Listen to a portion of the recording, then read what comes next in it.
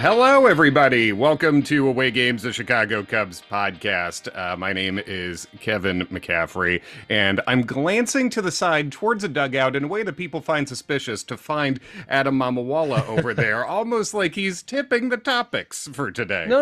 I'm just chirping. I'm chirping a little bit.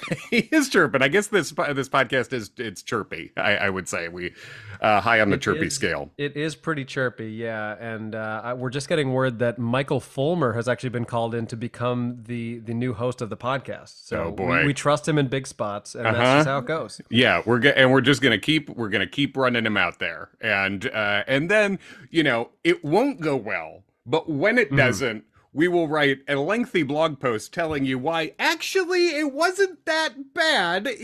Sure, it went badly, but it shouldn't have. And that is going to be our level of baseball analysis. Just trying to match the vibe out there on the in the Yeah, blog. if we're doing Cubs vibe check, I would say not great. Not great is the vibe. It's not great. Actually, we have a guest on the show today. It's former NFL coach Jim Mora, who's just doing a quick report on how the Cubs have been doing. We sucked. Thank you, Jim. We'll catch you next time. Follow him on all the social medias. It seems like it's been a real playground for the cocksuckers. I'll tell you that. It has. Happy anniversary, I think. Wasn't it the anniversary, or was it just Lee Elia's birthday recently? I feel like I saw that in the news. I think either or both would be a perfectly fine way to remember what he said. Because Yes. he also didn't get fired immediately, which is so funny to me. He Yeah. would be fired yesterday if you said something like that now. It's funny that he didn't get fired. Also, I guess that's back in the day when that sort of news, calling all your fans. What was the phrase exactly? It was something of cocksuckers. Yeah, he said it's a playground for the cocksuckers, and then he said Yeah. 95% of the world works, the other 5% come out to day baseball at Wrigley, which is still not technically wrong. No, and also, who do you want to hang out with? Honestly, I mean, you're making Wrigley sound like a fun place. Honestly, Yeah, snake cups, far as the eye can see. Right. It's been a really rough run. I'll tell you where the Cubs are sitting right now after a lot of. I feel like out there on Twitter there was a lot of after our our blistering 12-7 start had people dreaming about the World Series. Seeing a lot of I was told Jed didn't know how to put together a team. A lot of cocky I was tolds out there after the beginning. Right now, the Cubs are closer to the worst record in the National League total than they are to the top of the NL Central. I will tell you that.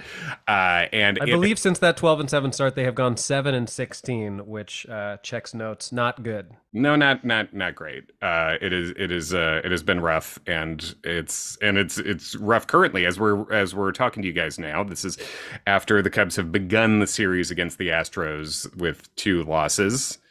And last night's was the one where Justin Steele was going on the mound. I feel like we saw there was maybe a tipping point of people lineup freaking out after last night's lineup came out. Did you see any of that, Adam?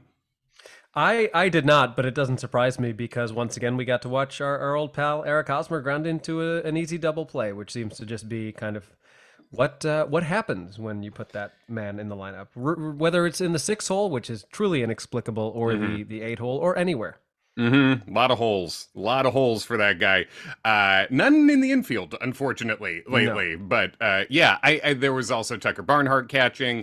Miles Mastrobuoni was in there, which that's fine. Nico Horner's hurt right now. I don't mind putting him in there, but it was a really. But also, all due respect to Tucker Barnhart, his value to the team is as a defensive catcher, and he tried to backhand a ball that absolutely should have and could have been stopped. That led to a run in the first inning, and you can't have that.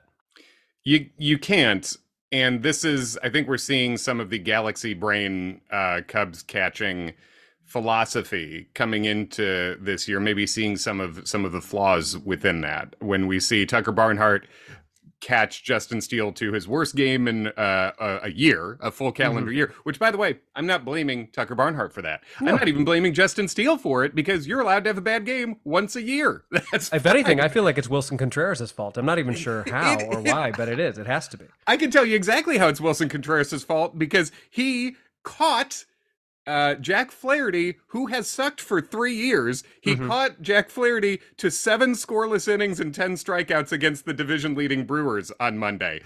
Wilson Contreras, so somehow Wilson Contreras being a magical, good with pitchers catcher all of a sudden for one day, I'm sure he's getting all the credit for that. Let me check Bleacher Nation. Let me check all the other blogs that were loving to do the updates on when things weren't going well for Wilson Contreras. I think he sort of black hole energy sucked the catching ability away from Tucker Barnhart. I can't wait to see the Fangraphs article about how that breaks down, but I'm sure it's coming. I don't want to get too sidetracked from what you were talking about, but there is this weird part of me that's like, why did the Cardinals make that move at the exact moment that Wilson was coming back to Chicago when it was already going to be a difficult situation?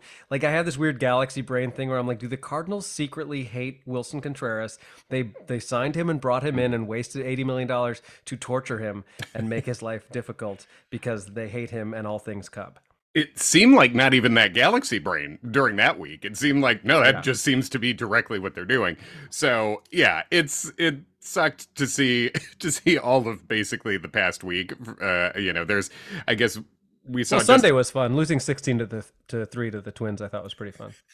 Honestly, that got fun. It was like it's losing 8-3 sucks. This is very social network. Like $1 million is cool. What's cool is $1 billion.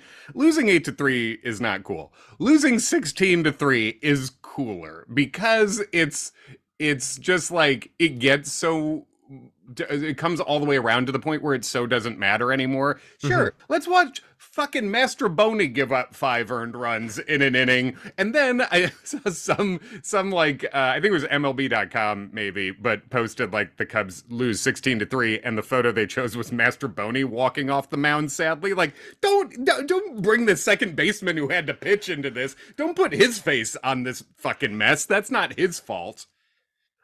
Yeah, well, I'll tell you what, he's no Anthony Rizzo on the mound. He's really not. And there's almost no one in the league right now that's Anthony Rizzo at the plate either. So whatever. Well, about the Cubs that are here, Justin Steele had his worst game in a while. Gave up 5 earned runs after he had 15 games in a row without 14 or 15 games in a row without giving up more than 2. I think. Yeah. And he was sick. And he was sick, clearly. Like, he was a sweaty boy up on the mound. And apparently there's been a flu going around of some sort in the Cubs clubhouse. But what I was really impressed by was he had an inning yesterday where he just kept giving up doubles. Not even all of the doubles were hard hit, but he wasn't, clearly wasn't on his best, like feeling his best, having his best stuff. Gave up more runs in that inning than he'd given up in a game in almost a calendar year. And I thought he was done for the night. He came out for 2 innings after that, shut it down, and should have struck out the side if not for a bad ball strike call in the next inning. And I just really enjoyed seeing a pissed off Justin Steele in a game that feels like it's already gone, coming back, righting himself and shoving for a couple innings. I thought was very cool to see. Oh, that dude is about as gritty as it gets, and I really, do I think it'll happen this year? I definitely don't, but I very much look forward to seeing him in a playoff game in a Cubs uniform. Same. Yeah, he really feels like a guy who enjoys a big moment and he seems like a guy who's able to sort of wrangle his emotions, but also as a competitor sort of trends on the higher side emotionally, like trends emotional. And I love that. So trying to find something genuinely bright in a dark week is that. And also Matt Mervis hit his first homer. Well, that, and also thanks to a terrible play by a fan who did not catch the ricochet off the foul pole. Now Matt Mervis gets to have that ball, not even have to barter for it. But we also got to see Christopher Morel be Christopher Morel, which means like he's going to strike out a lot, but he's also going to hit some of the most ridiculous home runs you've ever seen. And I mean, the 2 that he hit in Minnesota, the first one, which was an upper deck shot to right center, other than maybe Javi or Sammy Sosa, I can't think of any right-handed Cubs that I have ever seen do that in my lifetime. And then the one that he hit to left was like, it has to be one of the longest balls ever hit in that stadium. I think they said Miguel Sano hit one almost 500 feet, which checks out. But Morel hit that one 360 something feet on a eye-high fastball, like, or 460, right? Yeah. 460. I'm sorry. Did I say 560? That is Mickey Mantle. Yeah. Oh, 360. It was 460. Yeah. I mean, that is a very difficult thing to do. That's one of those things where it looks very far on TV, but when you go in person and see how far a 460 is, it just seems fake. It's reminiscent of the time that you and Ken saw Yoenis Cespedes against the Cubs go upper tank at Citi Field. It's a similar layout, I think, in terms of like how far that really is. It is, and that Cespedes homer, I think, went 448 was the measurement. So this Wow. was a little longer than that. I think it shows you just the pure physical skill that Morel has. Because yeah, hitting going 460 to left and 429 center right, Hmm. that's like what Aaron Judge does. Like Yeah. that is the product of what you would think a much larger man could do than Christopher Morel, who's obviously he's very strong. He's all Right. muscle what's there, but he's pretty lean and and obviously very athletic. I think it's really cool to see the ceiling that is there. And again, there was also, I think he's had 8 strikeouts over the last 2 games as well. But I don't know, Hmm. man. If you're hitting a homer a game, I kind of don't care how much you're striking out either. Right. Yeah, and so we've seen Patrick Wisdom kind of be in and out of the lineup. We've seen now some moves to get people back down to AAA to call some people up. We've seen Hayden Wisniewski go down, Yep. which I think you tweeted yesterday. It's probably an indication that we're going to see Kyle Hendricks pretty soon. He made another rehab start. He looked good. I don't see He's any reason why they would. Did they officially say that he's He's in Houston for a bullpen, and then they said he's okay? doing another start in Iowa, which I kind of don't Hmm. I kind of don't get. I mean, I I know I get building him up, but even if he can give you five, why not take the five that he can give you? It might be the same for Wisniewski anyway at this point, honestly. yeah, well, and especially when you have the bullpen makeup that the Cubs do, where you have several guys Right. who go multiple innings. Yeah. I would just rather not waste his bullets down there. Although, like Hendricks is, when you look at his when you bring up his player card, he's like younger than you think too. Weirdly, it's like I think he's You know what? 33. Yeah, I was gonna say. I was gonna guess. I in my mind, he's probably. I would have thought he was like 35, 36, but I guess he's probably not that old. Yeah. So it's, when I talk about wasting bullets, I mean, I guess he should have bullets left. He's 33 years old, about 33 and a half, Right. years old right now. And but he's been looking good and his velocity's been sort of like, I guess you could call it prime Kyle Hendricks. It's been like 88-ish. He's been touching, Right. I think he's touched 90 down Dan in, Heron esque. hmm I throw 89 or whatever his Twitter handle was. Yeah, yeah, exactly. So, I mean, physically, he seems like he's feeling good, knock on wood. And I guess part of the reason they're not bringing him right back up is with the off days, the Cubs can go with a 4-man Yeah. rotation for a little bit, for at least another turn through the order, and then it should be Kyle time. Now I feel I'm blanking out now, but I don't know if you watched the game last night. Did they mention that someone was from Hinsdale? Yes, from for which is where I went to high school. Yeah. No, I'm sorry, Nick Birdie, right? Is Yeah, and that's a cool story too. Like him being able to get back to the majors. He was very emotional, and I think he hadn't pitched in the major since 2020. I want to say. hmm Yeah, Yeah, he hadn't pitched in the major since 2020. There was a really nice interview with him where that he was doing from basically just beside the dugout and talking about the sport from his wife and how much that meant to him and how much it means to be back in the majors. And he was choking up doing it. And he came in, gave up a couple runs, but that's not what it's about, obviously. Like it's getting back on the mound, getting back to the right. majors. And yeah, Nick Birdie he was born in Hinsdale, Illinois, which is where Hmm. I went to high school. I went to high school at Hinsdale Central. So he was born in Hinsdale in Yeah. 1993, and he went to conference rival of mine, Downers Grove South. So we moved Okay. slightly west Yeah, of yeah, where yeah. we were. Sounds like a little gerrymandering to me. It could have been. That's some Friday Night Lights shit right there. uh-huh. Definitely. But he was And touching 99 yesterday, wasn't he? 99, 100. yeah, he's touched as high as 101, I think, this year at Wow. AAA. So it's just velocity's not everything, but it's nice to get a mix of elite Hmm. velocity in that bullpen now. And the slider, when it's on, is really good too. So it's kind of not only is it a good Right. story, it's kind of an exciting guy to see in that bullpen now. Based on everything we've seen from the Cubs bullpen this year, who would you want your closer to be if you have to choose somebody? I mean, is it Mike Adbert, Leiter Jr., Albert Alzolay? Yeah. I think it's Edbert Alzolay. I think his numbers have been good. It seems like he's sort of figured out how to limit what kinds of pitches he's using against left-handers a little bit, because that used to be the whole thing, is just he'd kill right-handers and left-handers would kill him.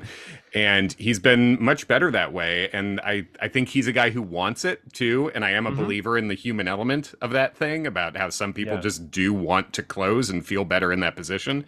And then the other thing is like Mark Leiter does have kind of that like almost Kevin Greggian when he was when Kevin Gregg was good. Like Kevin Gregg, I don't know.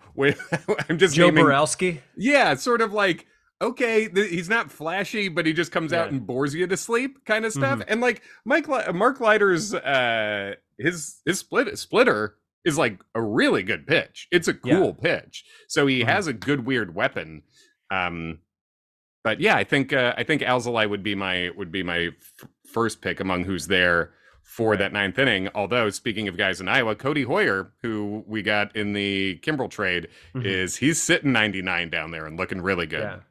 So we'll probably see him sooner than later, I would think. Do we know where Ethan Roberts is at in terms of rehabbing? Is he still like a ways away? He must be, man, because I have not. I feel like I haven't seen or heard anything about that. I saw Ethan Roberts post on Instagram the other day. It wasn't baseball related, uh, so he must still be a little ways away. I'll try Yeah. to let me try. I'll try to see news on him. Yeah. But I From mean, obviously coming into the season, the thought was Fulmer and or Boxberger were going to be the guys, and Fulmer has struggled mightily, and Boxberger is now on the injured list. So Mhm.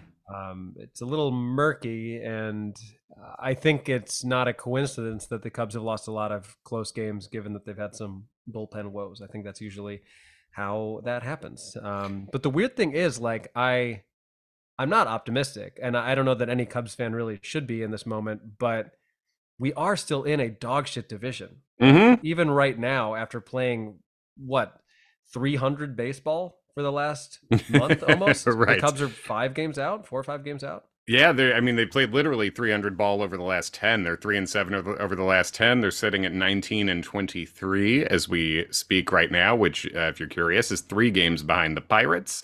It is tied with the Reds, and it's 5 games behind the Brewers. And the Brewers don't, they don't look like they're running away with anything. But also, remember all the dunking that was going on against the Cardinals. The Cubs Hmm. are 2.5 games ahead of the Cardinals. So Yeah. Cubs are closer to the Cardinals than they are to the Pirates right now. So the Cubs are 19-23 right now. What are your odds for the Cubs at any point this season getting back above 500? How confident do you feel that that can happen? I think it definitely can happen. I think Hmm. because this team can absolutely that would be winning 5 games in a row right now. That's not Yeah. insane to ask for, especially with the starting pitching that is here. The Cubs could string together, 5 starters giving up 0 or 1 runs in a Yeah. run like that. So I think that's not out of the question at all. But I think it's just I also think there was all the talk about sure the Cubs record isn't amazing, but the run differential says it should be. Well, Minnesota fucking fixed that real quick, didn't they? Yeah. Like they so I Well, they think probably corrected it to where it should be, frankly. exactly. So I think I just think this is. I don't think they're going to play. It's weird to say after how hot the start was, Hmm. but I think 19-23 is actually worse than they are. I think it is. I Yeah. don't think they'll play at that bad a rate the rest of the year, but you know, but I Well, have. it's also not a good time to be not playing well when you're in the midst of playing one more against Houston, then playing at Philly, and Yeah, then playing the Rays. Like, this could get out of hand pretty quickly. And it's true. I mean, given those, so that's 7 games remaining against teams of that ilk. And I mean, if the Cubs go 3-4 or something like that, I guess you live with it. But if the Cubs go out now and lose the next 7 games, or they lose 6 of 7, it's going to become a wider gap than you want it to be pretty quickly, even in what is a pretty bad division. It's one of those things where the stretch that you mention right there, you get to the end of May and the trade deadline isn't that far away. Right. So that's you sort of want to have your direction Yeah. clarified by then one way or the Mhm. other, right? You don't want to half-ass it. This team has been, I guess you can say they didn't half-ass it at the trade deadline when they traded basically everyone who won a World Mhm. Series here in a 48-hour span, but I would say this offseason was supreme half-assing. I would say last offseason, but the offseason before that was extreme Right. half-assing. I think it's just been, it's been a mediocre level of ambition that has reached mediocre results. And Hmm. I don't want to keep tearing down, but they put themselves in a position where I do think it's likely that the right thing to do at the deadline will be to sell again. And that's just, Yeah. it's unacceptable to put yourself in that position. But anyone who wasn't completely Jed's League brainwashed, I think, saw that coming in. And it's just, I don't Listen, like. man, you just got to let Jed cook. Let Jed cook, baby. I was told Jed didn't know what he was doing. Yeah, who told you that? Was it me? I was fucking right.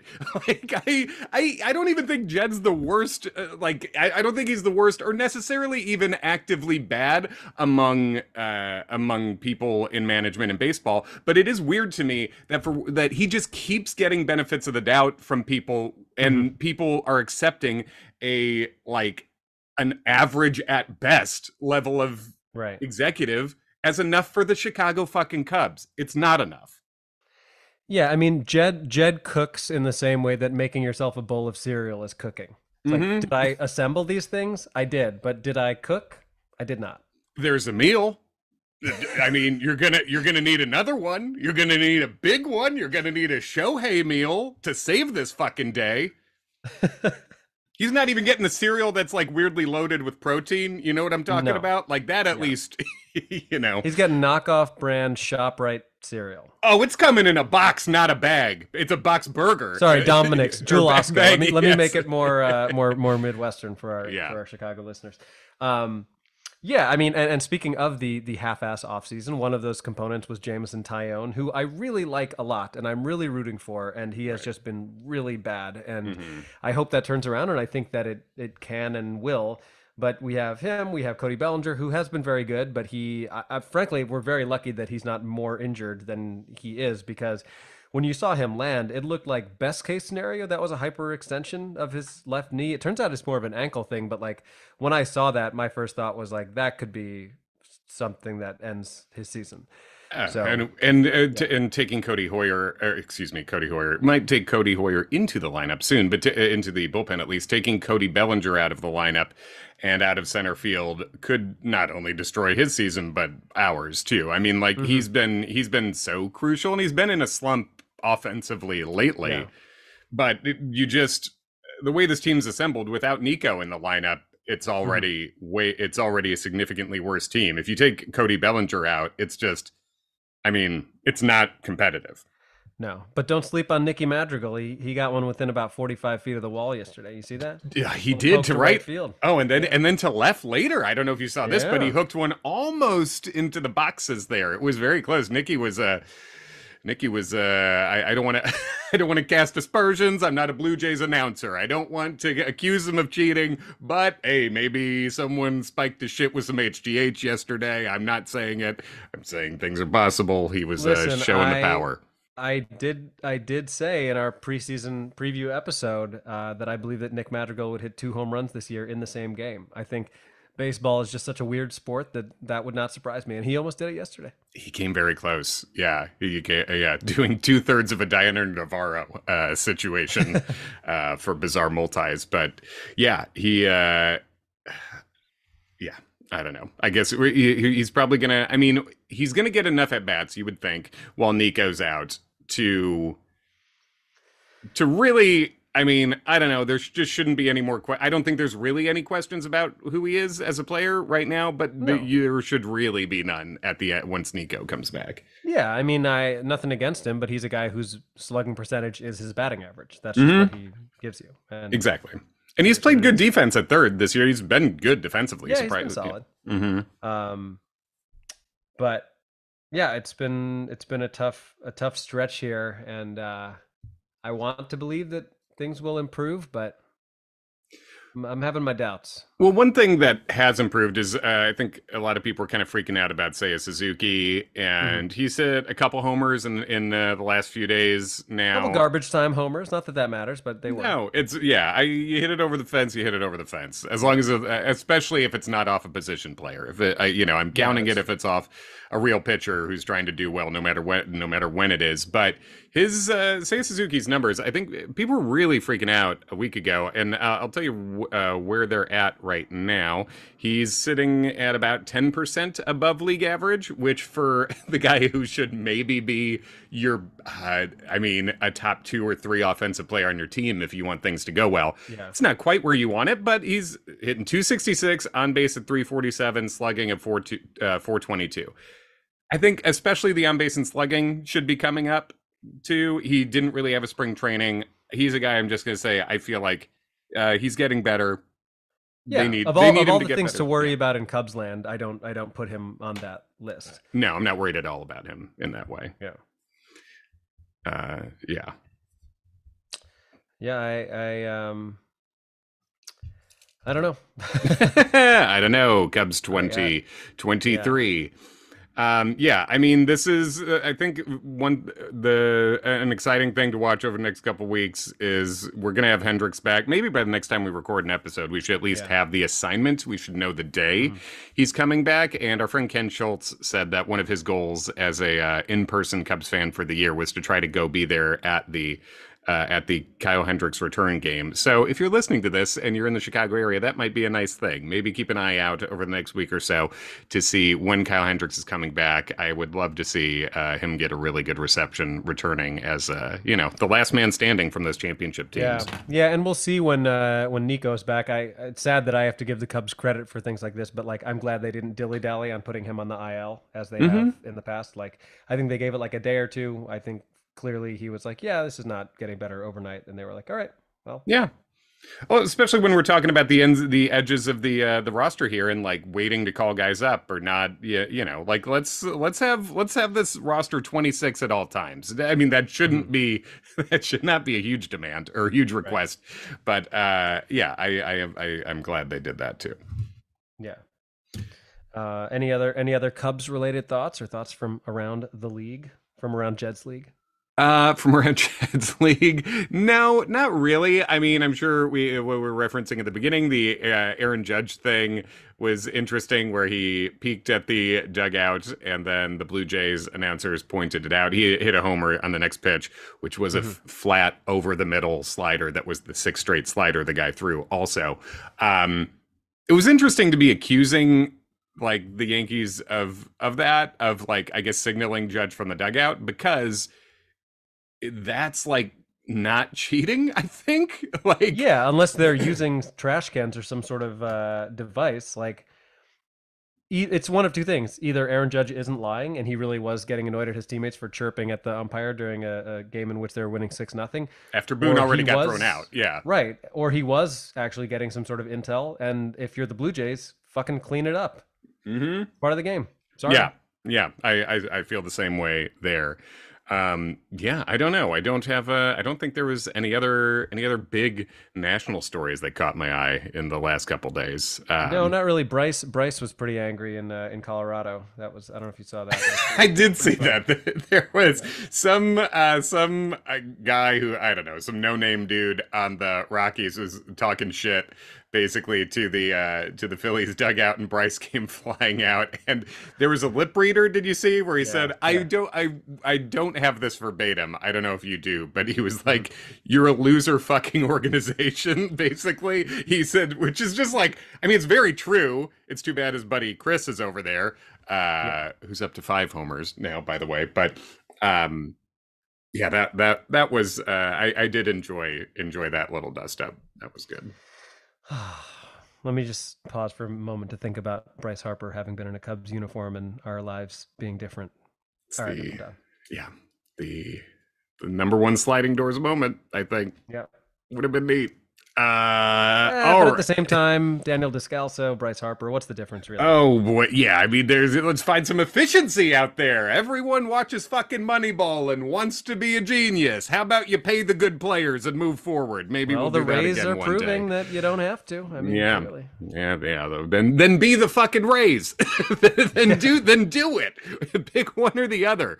All right, that's it for this week. We're at Away Games Pod on Twitter, on all the things at Away Games Pod. Adam, any plugs on the way out?